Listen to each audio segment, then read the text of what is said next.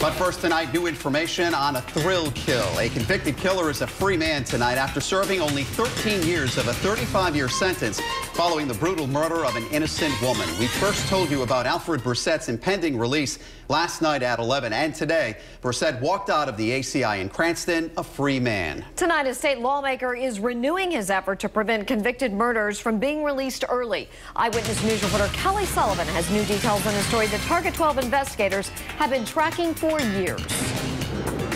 Well, a bill that would require convicted first and second degree murderers to serve at least half their sentence behind bars was passed unanimously by the Senate, but died in the House last year. So this year, a state senator is bringing that bill back and adding another to make sure convicted murderers like Alfred Brissette serve their time. Alfred Brissette, sentenced to 60 years in the brutal murder of Jeanette Decoteau. He only served 13. Andrew Jett and Robert Lamoureux, both convicted of murder and sentenced to 40 years. They both served just 18 years, got out of jail, and both committed murder again. What does that tell you? It tells you that the system is broken. Senator Lou Raptakis tried to fix that broken system last year, and he is planning to do it again this year.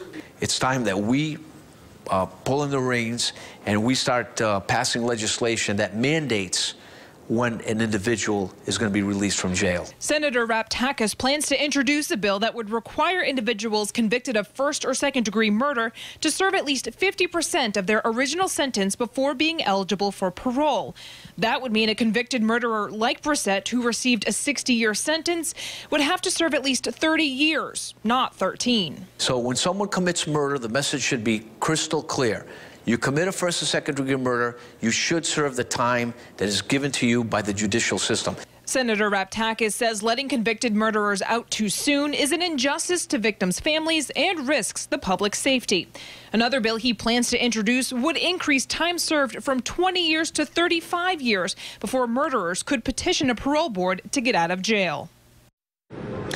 And the bill will be introduced the first day that the General Assembly reconvenes, which is January 7th. Now, if this bill were to pass, it would be effective for future convictions. It will not be retroactive. Reporting live with the Providence Mobile Newsroom, Kelly Sullivan, Eyewitness News.